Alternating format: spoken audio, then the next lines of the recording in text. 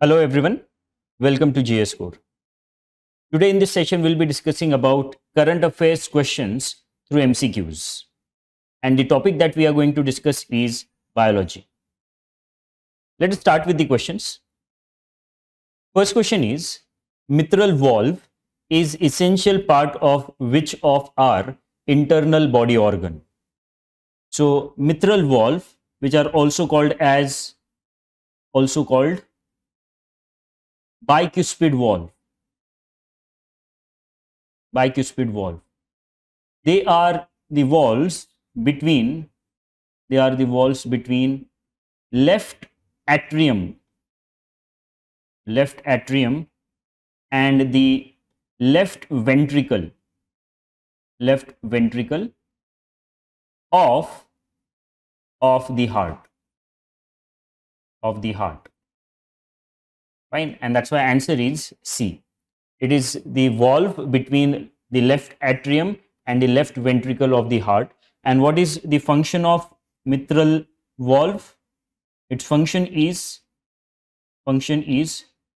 to ensure that blood flows in right direction. Blood flows in right direction. That is the function of mitral valve. Fine. So it is an essential part of human heart. Next now. Second question is, with reference to Kala Azar, consider the following statements. First statement, Kala Azar, also known as visceral leishmaniasis. So this statement regarding Kala Azar is a correct statement because Kala Azar is caused by a protozoa parasite called leishmania.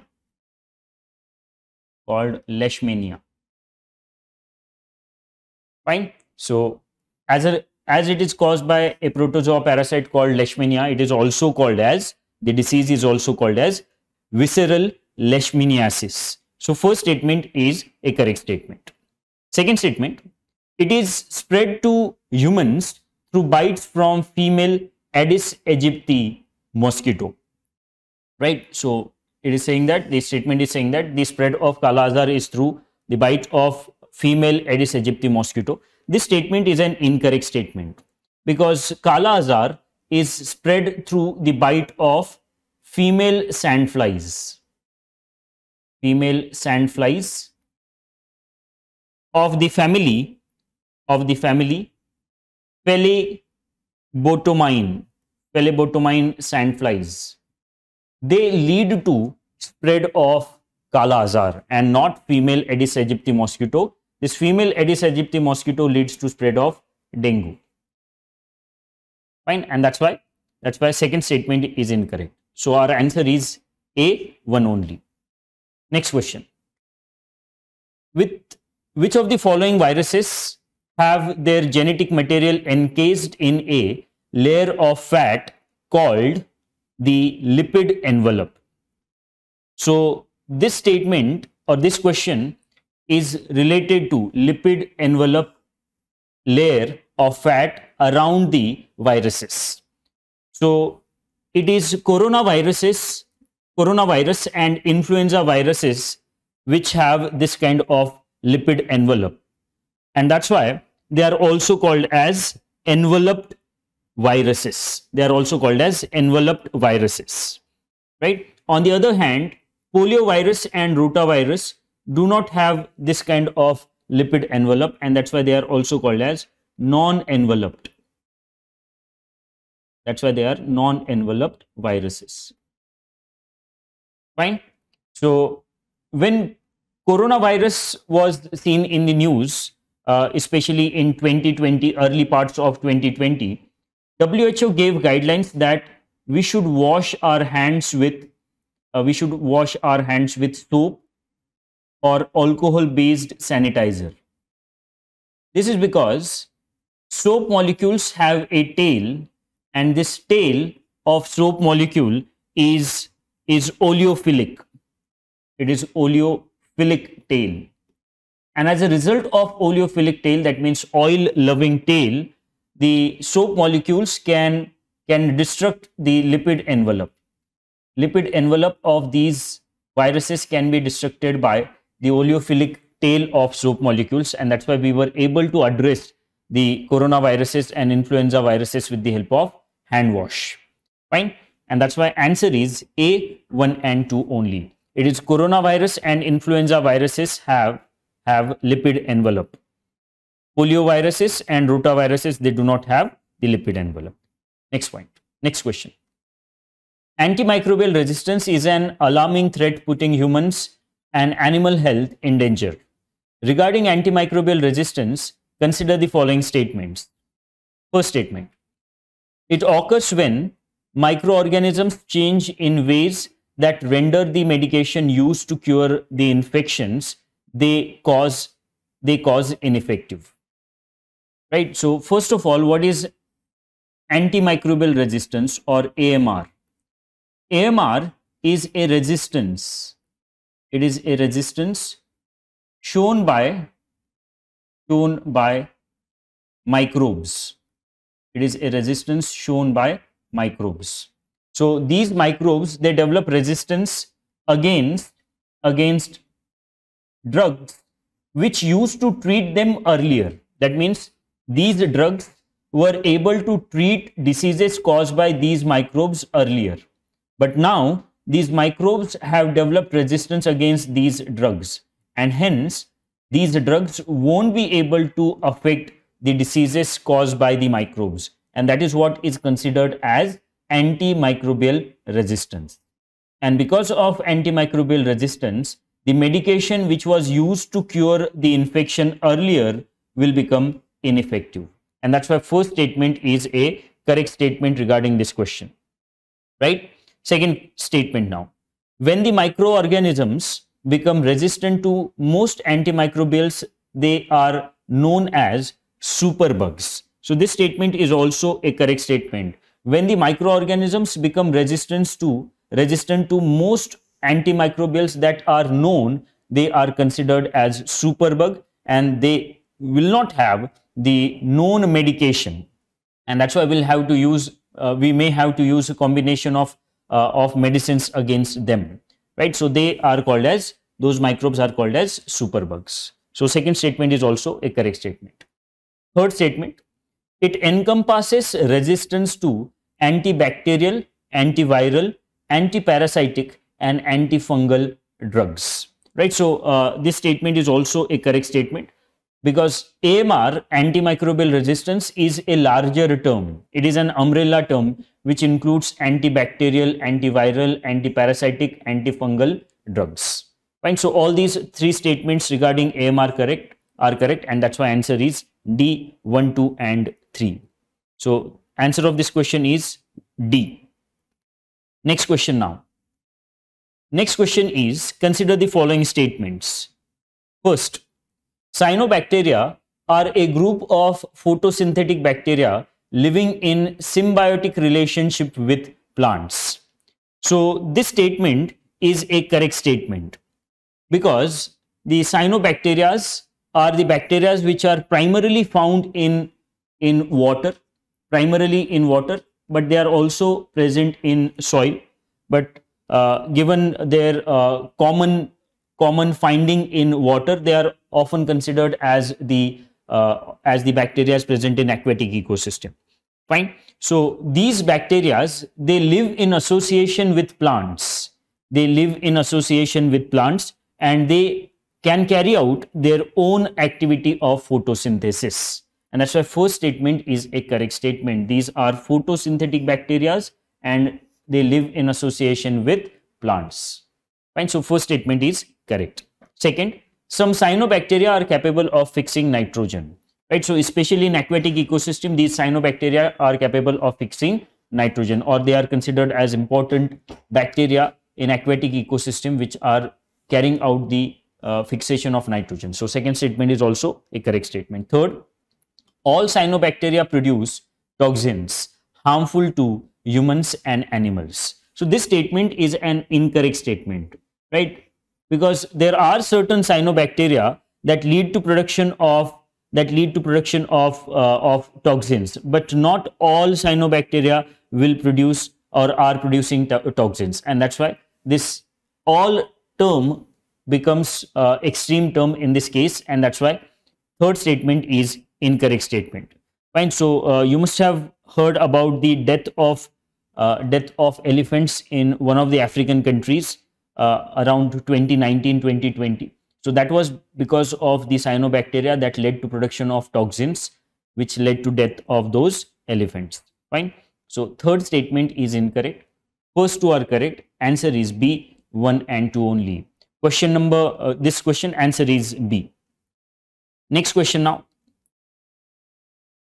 Next question is, scientists in the Netherlands have discovered a potential new organ named tubarial salivary gland. In this context, consider the following statements, right? So a new gland has been discovered. It is called as tubarial salivary gland. Let us consider the statements. First, this gland lubricates and moistens the upper throat behind the nose and mouth. Right. So this statement is a correct statement because earlier we were aware of 3 salivary glands, and now this is the fourth and newly discovered salivary gland which lubricates and moistens the upper throat behind nose and mouth. First statement is correct statement. Second, until now there were only 3 known large salivary glands in humans.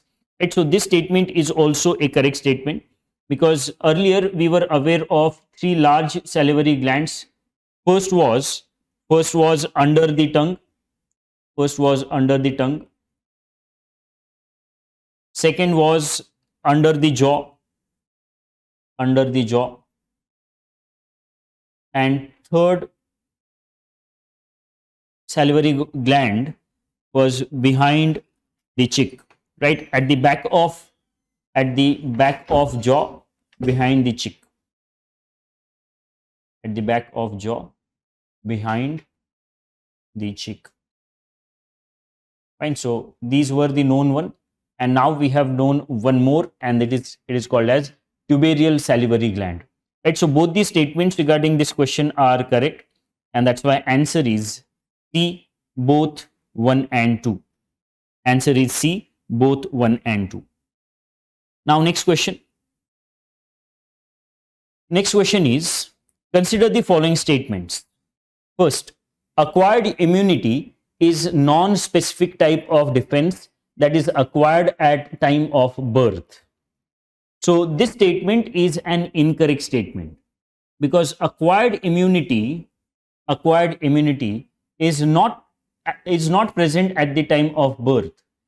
It is acquired through the life, right? And it is specific to the virus or to the pathogen that has led to a certain disease. It is not non-specific. It is not general in nature. It is specific in nature.